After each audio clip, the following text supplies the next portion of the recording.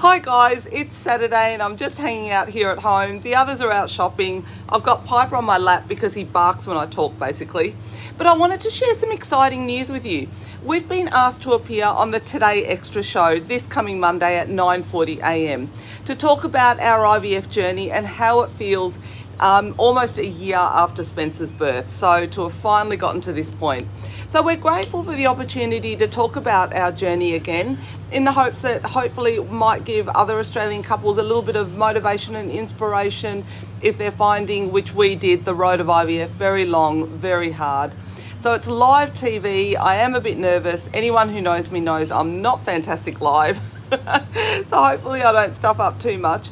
But look, if anyone's interested, do check it out. So 9:40 a.m. this Monday morning, Australian Eastern Standard Time.